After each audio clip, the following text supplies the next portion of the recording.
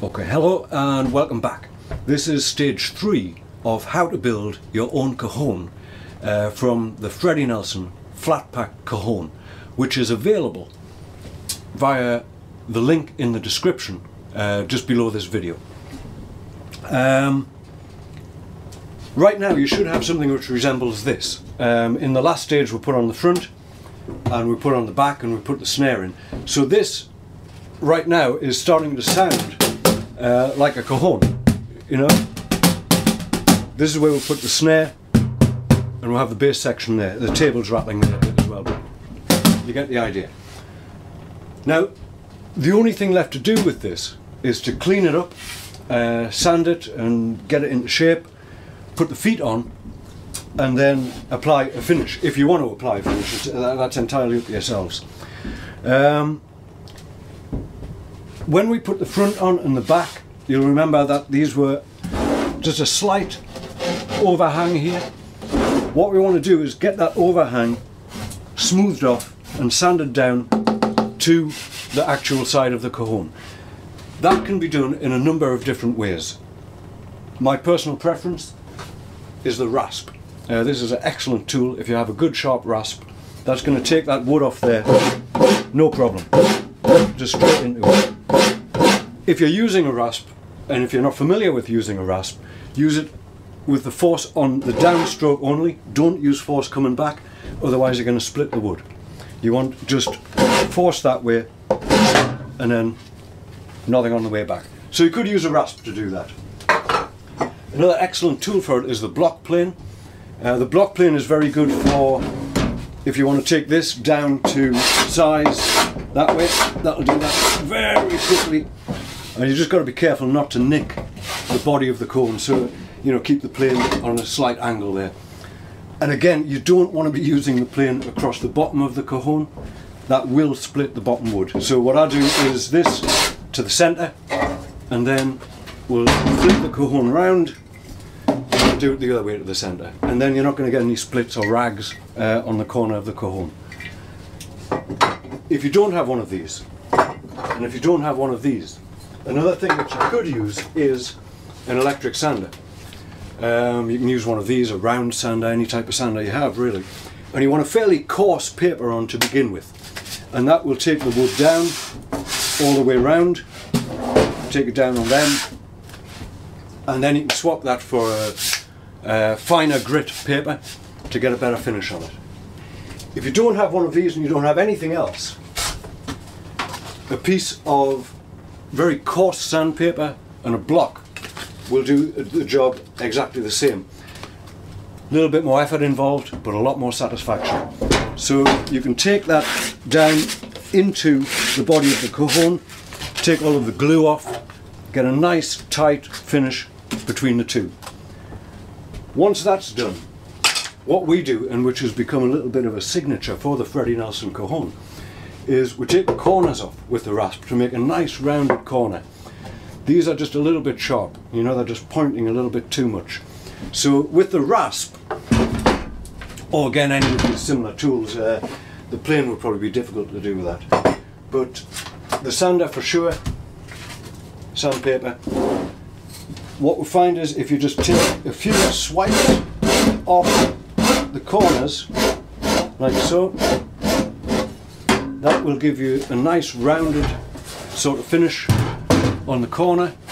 And then when it comes to the final finishing, again using sander, we would sand this down, sand the corners in, sand all the way around, sand the surface of the cajon, get it nice and smooth.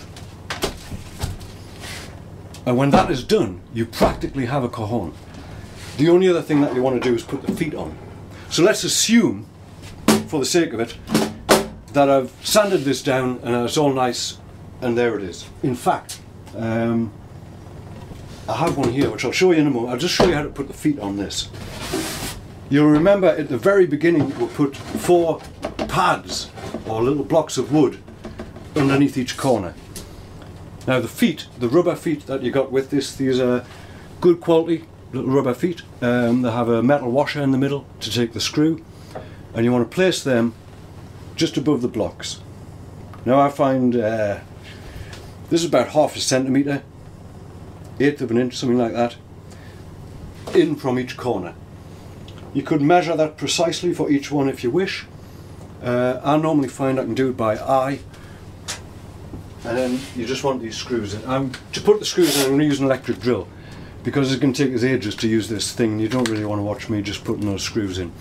This is an electric drill and it has a torque setting on it. This is important.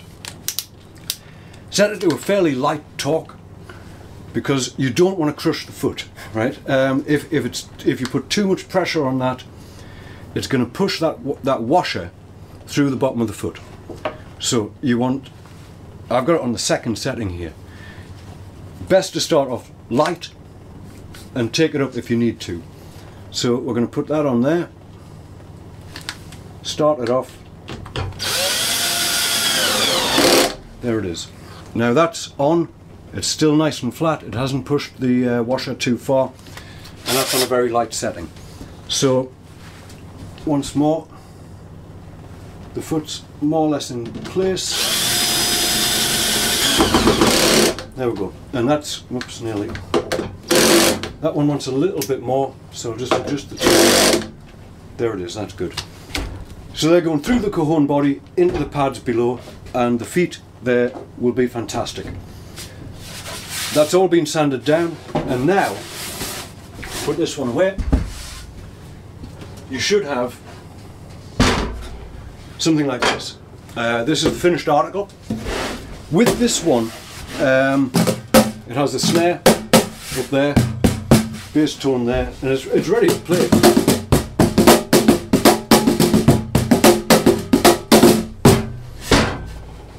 The Freddie Nelson Flatpack Cajon. Very simple to make. You don't need a lot of tools. Basic tools will enable you to make a Cajon like this. What else can I tell you about it? The finish. Applying a finish to this is again entirely up to yourselves. We have used a number of different finishes. This one here has a teak oil finish. It's just been given a very light coating of oil. This will raise the grain slightly because it's wet, and it's going to raise the grain. So when that's been done, use a very fine sandpaper just to go back over that, and it'll give you a beautiful smooth finish. Get them corners rounded off like so, make sure there's no spalks on it. Also, you could just give round the sound hole a little going over with the sandpaper, and that would be your Cajon. So that's it, that's how you put your Cajon together. Minimal tools required: screwdriver, glue, some tourniquets. You can build this very easily. It's a lot of fun to build, and you can play it, you know, nice acoustic music, take it out to buskers nights, record with it, do what you wish with it. But there it is. I hope that this video has helped you to put this Cajon together and shown you how easy it actually is to do. Okay, thank you very much.